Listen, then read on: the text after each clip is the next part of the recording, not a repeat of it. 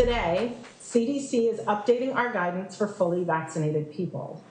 Anyone who is fully vaccinated can participate in indoor and outdoor activities, large or small, without wearing a mask or physical distancing. If you are fully vaccinated, you can start doing the things that you had stopped doing because of the pandemic. We have all longed for this moment. Good evening, Black people and all allies fighting for Black liberation, Black prosperity, and Black joy. I'm Charles Blow, and welcome to Prime. In a major announcement, the CDC today issued surprising new guidance. If you are fully vaccinated, you can ditch the mask and social distancing. Although masks will still be required in crowded indoor settings like planes, trains, and buses, CDC Director Rochelle Walensky described today's announcement as a moment we've all longed for. That may be true, but are we all able to celebrate? When it comes to Black people, we're more likely to contract the virus, to be hospitalized for it, and to die from it. But according to a report by the Kaiser Family Foundation, when it comes to those who have received at least one vaccine dose, Black Americans are at the bottom of the list. Only 27% have received a dose, compared to 50% of Asians and 40% of whites. How much of this is because Black people are hesitant, and how much of it is because they lack access? When you look at places like DC, Black people have received 31% of vaccinations, while they make up 55% of the cases and 70% of the deaths and 43% of the total population. So while others may be celebrating today, a lot of us are still waiting. Joining me now to discuss is the Chief Medical Editor of B&C, Dr. Corey Hébert. Dr. Hébert, how are you? Ooh, I'm boiling. I'm boiling today with this nonsense that came out. Well, President Biden spoke today after the guidelines came out. I want you to take a listen to what he said, and we'll talk right after. If you're vaccinated, you can be around the vaccinated or unvaccinated people. But if you're not vaccinated or not fully vaccinated, you should wear a mask for your own protection and the protection of other unvaccinated people. Dr. Hébert, you said you're boiling about what happened today. Tell us what upset you about it. Okay, so this is the deal.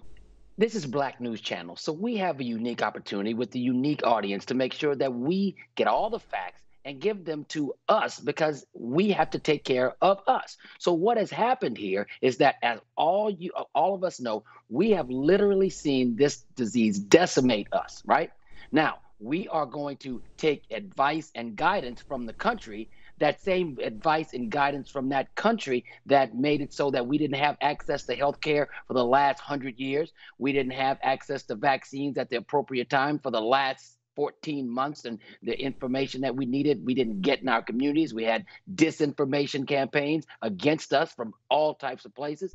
So at this point, we can't just limp across the finish line. We have to lean at the tape. We have to finish strong. And what we need to remember is that we're not getting vaccinated. So what's going to happen here is we say that we can have masks if you go on buses, trains, and whatever. The point, though, is that if you can wear no mask when you're vaccinated, who is going to check if you're vaccinated or not? They have brothers right now in 42nd Street and everybody out there selling fake vaccination cards. And what I think is going to happen is that they want people to get vaccinated, thinking that this vaccination is your key to vacation. That's what they want people to think. But what's going to happen is the people that have not been vaccinated, Charles, they're not about to just go get vaccinated now, because nobody's going to check if they got vaccinated for them to do the things they wanted to do. So now if you're on the fence, what's going to happen? You're going to say, I don't need it. Are you saying that this action actually disincentivizes Black people from getting vaccinated? Or people in general? I think it will. And the reason why is because, you know, when you have a job, right, and you have a boss that is sure that you get there at 8 o'clock, and if you don't, you get fired, you're there at 8 o'clock. But you have a boss that says you can come at 8:15, you come at 8:20, right? So if you know right now, and you have not moved to get this vaccination in all these months, you saying right now, I'm going to go get this vaccination so I don't have to wear a mask, but nobody's going to check. It's not black people. It's just going to be people that have, because if you're on the fence, you would have already gotten it. And 20% of people are never going to get it. So I think that this is too soon, Charles. It's too soon because black people, we still have 35,000 cases a day of this disease. And we can't just think about it in general population. We have to think about it. How does this affect the people that have been disenfranchised from healthcare since its inception? So at this point, I have to take all the facts and make a decision. And my decision is I want black folks to still wear their mask. I think it's important. So if these guidelines today send these numbers in the wrong direction, do you think that that will force the CDC to roll back these guidelines? Do you think that this is probably a temporary measure if, as you say, it actually spreads the virus rather than controlling it and getting more people to convinced to be vaccinated? Well, what I'm saying is this. I think that in certain parts of the country right now, we know that these are guidelines. These are not laws that they came up with. So even New York at some points now is saying that they may or may not ease the mask guidelines. And at this point, they're saying that they're not going to ease the mask guidelines according to the CDC. Now, each state, each country, each part of the country, each municipality can make their own decisions. Each private company can make their own decisions. But I think that I don't know that this is going to make the numbers just go up. But what I am concerned about is that our numbers won't go down.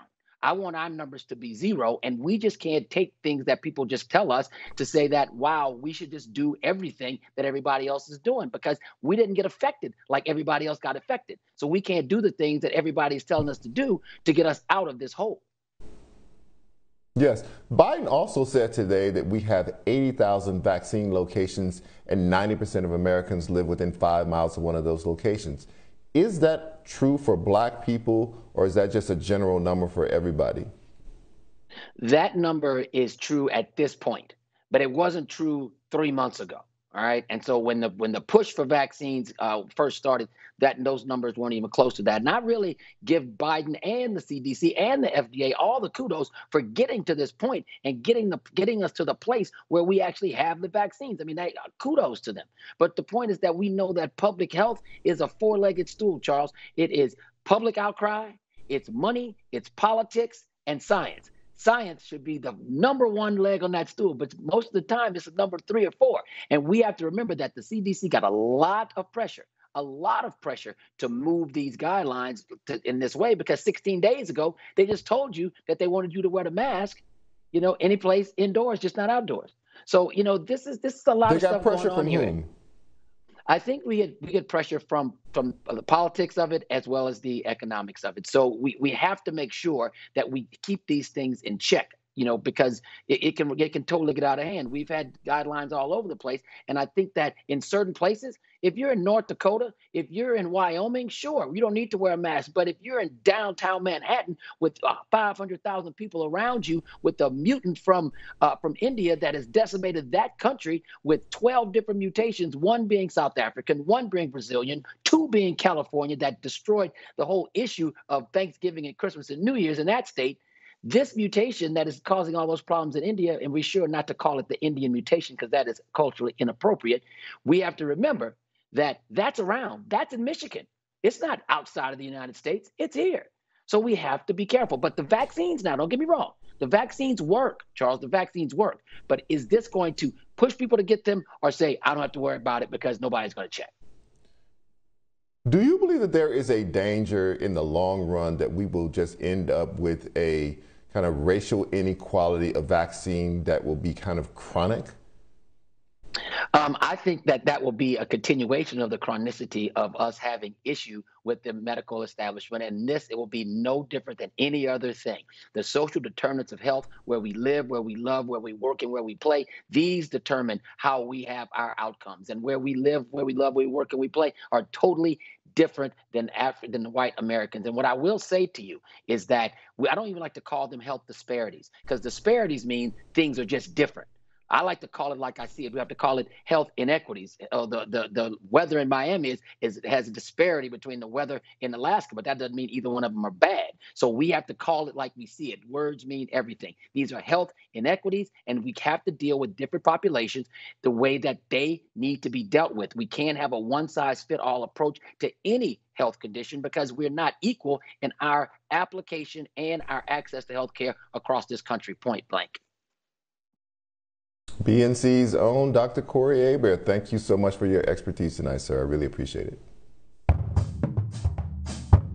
A white congresswoman threatens a woman of color again. We'll get into that one next. You're watching Prime on BNC.